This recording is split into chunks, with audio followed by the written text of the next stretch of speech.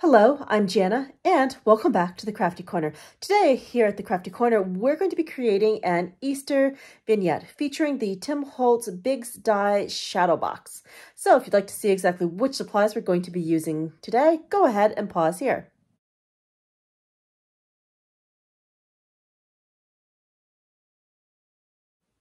All right, let's head over to the Crafty Corner. Today, we're going to be creating an Easter vignette. And we're going to be featuring the die sets, bunny games, and we're also going to be pulling in parts and pieces from the Tim Holtz Sizzix Big Die Shadow Box. So let's pull in the shadow box pieces first. Here I've die cut the pieces out of some thin chipboard and some 8x8 Tim Holtz backgrounds. First, we're going to start altering our chipboard foundation. This is going to become the base of our vignette box, and to alter this we're pulling in some Distress Paint salvaged patina. So we're going to put a generous amount onto our base, and then we're going to be painting that on with a paintbrush. So the main thing is to get good coverage fast. So I'm just going with the paintbrush, removing the paint around, and that's going to give us a good layer to start decorating the box. Now, the part that is painted is going to become the interior of the box. This should take about 1 or 2 coats. Salvage patina is a little bit light, so taking the time to do a second coat will be a good thing because I want the background to be pretty solid and no streaks. Okay. Pretty much there, just doing a little bit more touch up. The paint went on nice and smooth, and I am really enjoying that color. Okay, that should be just about good, and then we will let this dry for a moment or two. While the base is drying, let's go ahead and pull in the top part of the vignette box. So here we're just going to crease and fold the pieces together. To hold everything together here, I am going to be using some collage medium. Since I have all of my folds creased, I'm now going to be going in with some collage medium. I'm going to apply this to the tabs of the box. Then I can pinch the tab to the other side and hold these sections together while the glue dries. Then I can set myself up to add more glue to the other tabs and hold them together until everything is dry. Okay, so that's side 1. Now let's go in for side 2, just spreading that glue around, and then I'll be able to pinch those sides together, just like that. Okay, pretty good. So for each side, I'm holding these corners for approximately 10 to 20 seconds. Since I'm only applying a thin layer of glue, it won't take long for the glue to set up and to become nice and sticky. So going around the box isn't going to take too much time for the assembly process. Okay, so we'll just shift that, hold that corner, and this is our last corner, so let's go ahead and add that glue, and then we'll have to take a look at the next part of the box. So we're just going to go around the box and make sure that all of the lines are holding up and that everything is fitting. So since I die cut this top part with thinner paper, parts of the die have punched all the way through. So that means some of my corners and joints aren't that strong, but this is a very easy fix. We're going to be taking some Idea-ology washi tape, and I'll be using that to reinforce some of the areas where the die managed to punch through. This shouldn't matter too much because all of these little areas of reinforcement are going to be on the interior of the top lid of the shadow box. Okay, now let's turn our attention to the base that is cut out of chipboard. So I have got some hot glue off to the side, and we're going to use that to hold the base together. Here I'm using a Sure Bonder fine detail tip hot glue gun. We're just going to be running some glue along the edges of the box on the corners. We're going to let that set up, and then I'm going to use a finger to smooth down some of those rougher edges, and that's going to give us a good solid bond so that all of our pieces will stay together. So I've got that bead of glue on the outside. I want to hold those sections together, and I'm going to use my finger to press this down a bit. Now I'm going to be repeating this process as we work all of our way around the box. The nice thing about the hot glue is that it's going to set reasonably quick, so I won't have to hold this too long as we place the hot glue down. Okay, so here we go. We have our completed box base. Now, we're going to work on the adorable bunny rabbits that are going to be the main focal point of this vignette. Here, I have die cut a whole bunch of pieces from the Sizzix Tim Holtz die set bunny games, and these bunnies are absolutely adorable. So, of course, I die cut these while they were on some double-sided sticky tape. That way, assembly is going to be super easy, and we'll be able to layer things up pretty quickly. A couple of the pieces I did already die cut out of some thin chipboard. I want these pieces to be a little bit more substantial. So layering up the chipboard along with some distressed watercolor cardstock is a great way to make sure that these will have a little bit of heft about them. And it's going to make it easier for when we slip these pieces into our vignette. Okay, so we've got our two double layered segments. We've got the full body bunny, and then we've got the little bunny head that's going to be poking out over a mossy hill. The next part is going to be to add all of the lovely little details to these adorable bunny rabbits.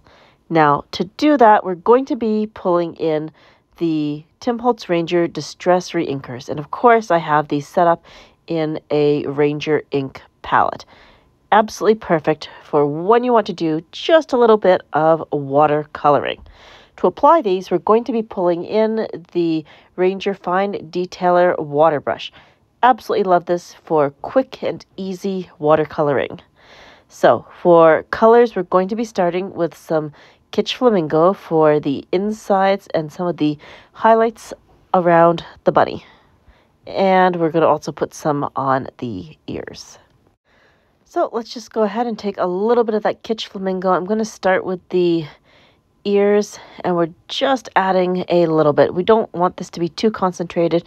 Just a pale pink will be perfect for the inside of those bunny ears.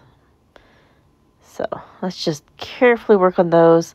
Just a couple of layers, and we've got plenty of color. Absolutely love the Reinkers. A little really does go a long way. Okay. Pretty good with those bunnies. So next we're going to want a little bit more of that Kitsch Flamingo because I think we're going to do some of the accents around the edges of the bunny. These are going to be layered, so if we color in certain parts, it's going to act as a little bit of a shadow and or a highlight depending on which way we're looking at these adorable bunny rabbits. Okay. And just a little bit on the face over here. Perfect. All right, let's go ahead and continue building these. So we're going to add our next layer. Just going to carefully remove that from the sheet that we have it on. Now, I ended up using 3 different materials for these rabbits. We have the first layer of chipboard, then we've got the distressed watercolor cardstock, and then I have some distressed white heavy stock as well. So that should make some very nice layering. Let's put the rest of this on fast forward.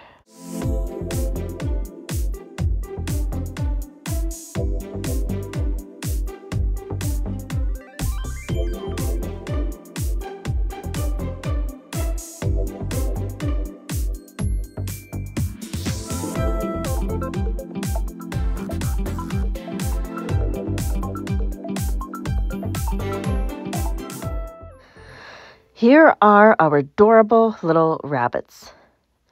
Now we're going to be pulling in some Idea-ology bouquet flowers and altering these so that we will have some interesting little parts and pieces to play with as we design the vignette.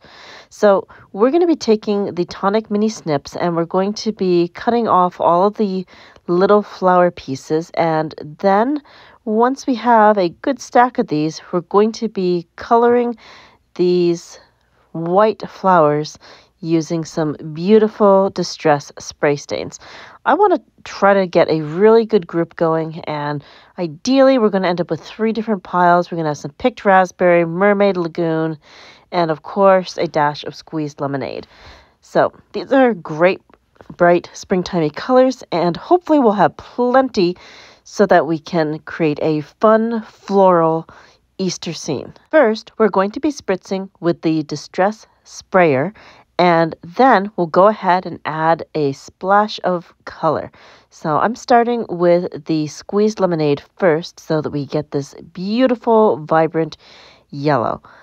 We're just going to squish that a little bit with our fingers to make sure that everything has good coverage, and then we'll wipe up our media mat before moving on to the next batch of flowers. That is definitely starting to look very spring-like.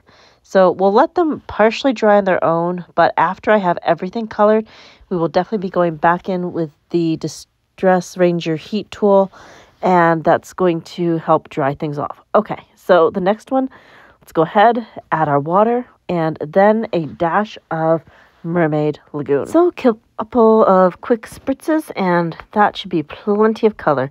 And again, we'll just tap that beautiful color into the flowers before setting it aside and giving the table a quick little wipe down.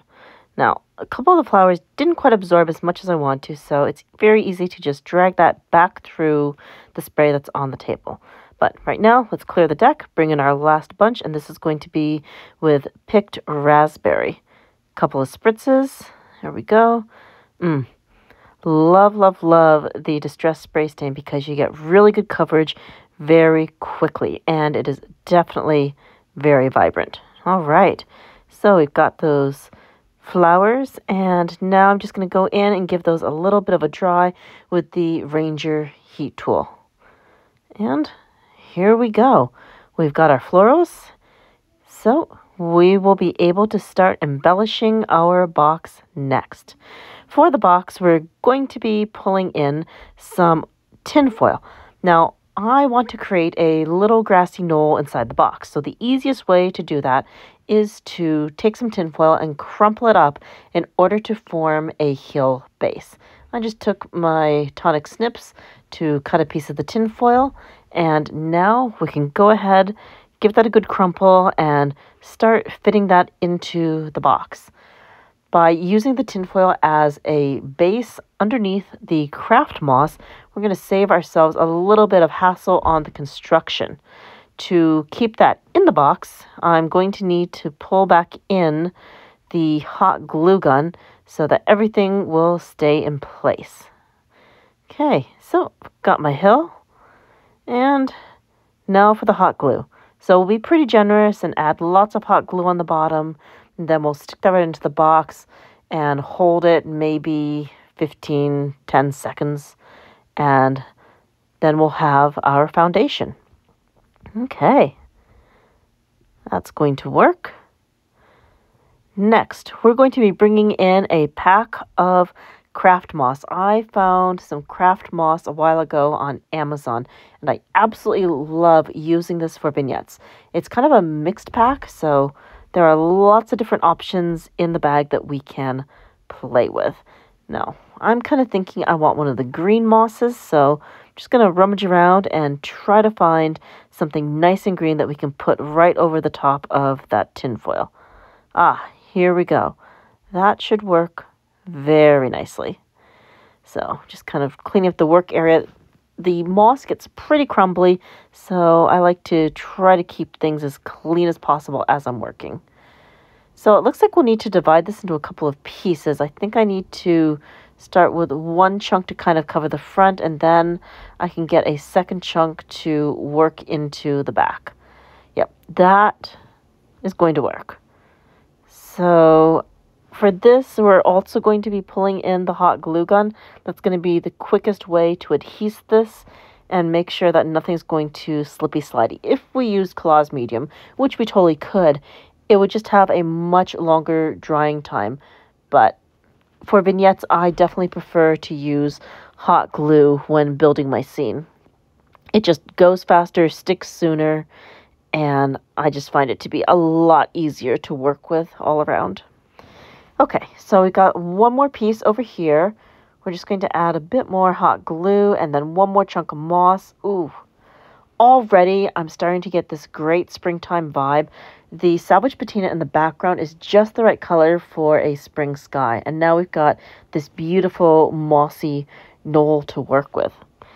Okay, so the next thing I need to do is clear the work area. As you can see, the moss was shedding pretty much everywhere. So we need to do a bit of cleanup before moving on to the next step. Okay, so now we want to bring in the bunny rabbits.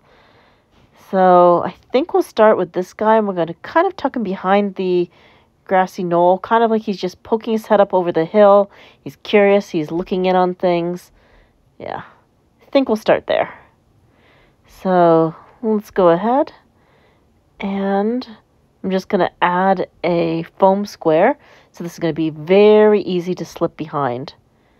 We can just tuck him in right there, and perfect.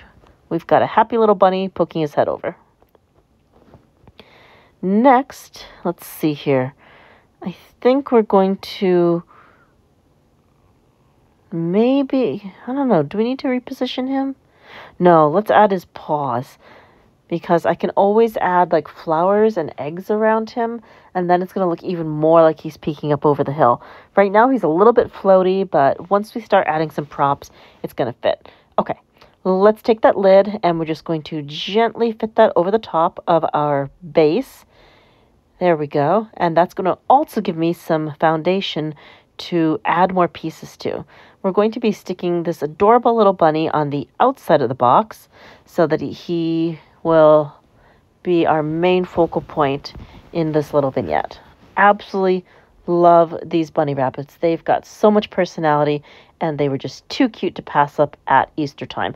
Now, if you missed the original release of Bunny Games, the adorable little bunny has been paired with the paper cut chick, and you can easily get the bunny and chick as a duo in the newly released Tim Holtz Sizzix from the Vault. So there's still a chance to get these cute little guys. All right, got plenty of glue. That should be good. Happy with that. We'll just hold that for a moment or two while the glue sets up, and then we will continue to add more parts and pieces. Okay, next I think we're going to be pulling in the banner. Now this is pretty simple. It's just going to sit across the box, and it's adding another layer of dimension. We'll need to do a little bit of trimming so that these banners don't hang off the edges too much. That's good. So, this is definitely starting to come together. Really, really happy with what I'm seeing. Now, we're going to move on and start bringing in some other pieces. I've got these little daisies, and we're going to carefully put them in the background. We're going to start with these florals, and I'll definitely do a bit of a build-up and add the other Idea-ology floral pieces as well. But the little daisies, they come with the original Bunny Games die set, and those are just so fun to add to scenes. Got lots of great detail, and, well, I do love daisies for a vignette. Okay. Starting to look even more Eastery. Now, fun part, we're going to be adding these altered Idea-ology eggs. These came out last year, and these are wonderful little resin cast eggs. These can be altered several different ways. So in last year's Easter demo, Tim showed how to alter these using alcohol inks, distress glitter, and foil wrapping them with metal candy wraps that were covered in alcohol ink. So I've got a fair collection of stuff to pick and choose from, but I've decided to go with the brightly colored alcohol inked eggs. I think those are going to show up the most clearly on the vignette. So to attach these, we're just going to be pulling in our collage medium, and we're going to be adding a fairly healthy dollop across the hill to tuck these eggs in at different places. But before I do that, I've also got this die-cut egg. This one is also from Bunny Games, and we're going to be adding this as another point of interest on the front of our vignette. For the layers on the egg, I have a layer of watercolor cardstock and then some Yupo that was altered with alcohol ink over the top. And that's going to make a lovely, colorful addition to this scene. Okay, now let's get in there and start placing all of the eggs. So we're just going to add a dash of collage medium here and there, and then we'll be able to tuck the eggs right into the scene. I think we can fit around 7 or 8 eggs, maybe more, but let's just start placing them and see how it looks. As you can see, against the moss, the alcohol inked eggs really, really pop. That's going to add a great splash of color in here, and this is definitely giving me the Easter vibes. The really dark blue and the yellow, I think, really pop the most in the scene. Okay, so we got room for another egg in the back. Good. So let's see here. That's 7 eggs. Okay, let's add more florals and put this on fast forward.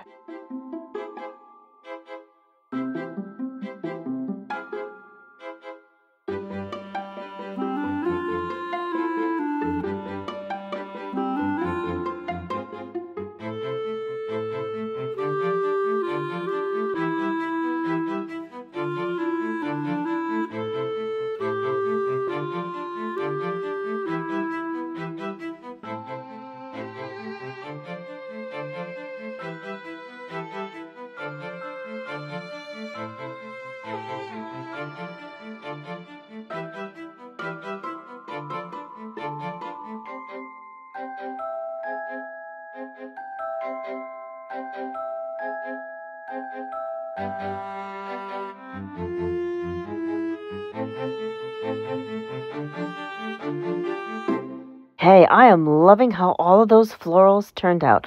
Now, before we finish up, I just want to add this cloud piece into the background. A white fluffy cloud is going to be the perfect way to tie this entire vignette together. Now, this cloud came from the die set Edison. So we're going to go ahead and tuck that right into the back, right behind our bunny rabbit. There we go. Now that to me really says spring. We've got the flowers, we've got the bunnies, we've got the eggs, and it's all really bright and colorful, and now a white fluffy cloud. Thank you so much for joining me here today at the Crafty Corner while we had a play with some Easter fun. I absolutely love diving into bunny games and getting a chance to play with all sorts of florals. We've used distress spray stains and distress reinkers to alter all of these parts and pieces into a fun Easter vignette. I hope that you've enjoyed the process, and until next time, happy crafting!